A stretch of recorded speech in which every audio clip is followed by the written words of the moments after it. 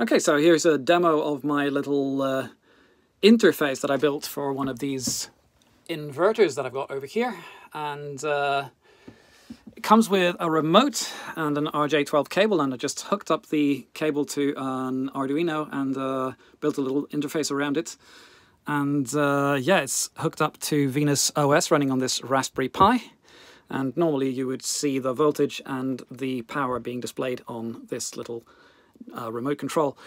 But yeah, you can see the voltage being reported here, the voltage on the batteries. And if I turn on my Dremel here, and pardon the sound,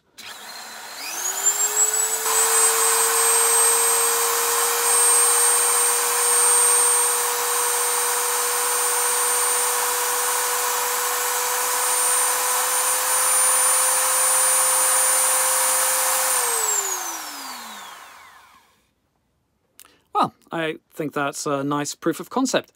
It also reports the fault codes from the display and sends out an alarm for overvoltage, undervoltage, and stuff like that.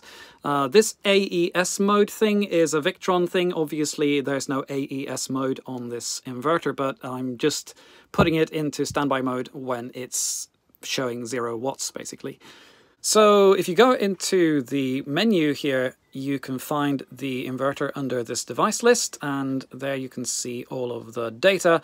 Obviously, this 230 volts are just hard-coded right now. It's not actually measuring the voltage, but it is measuring the voltage on the DC side, and it's measuring the power on the AC side, and then using the hard-coded voltage to convert that value into a current. The inverter also switches on and off. If you press this switch and turn off, it will switch off, and you'll have to take my word for it, and then I can switch it back on. And yeah, you can hear the fan going when it starts up. So yeah, I hope you liked that little demonstration, and you can find the link to the GitHub repo in the description.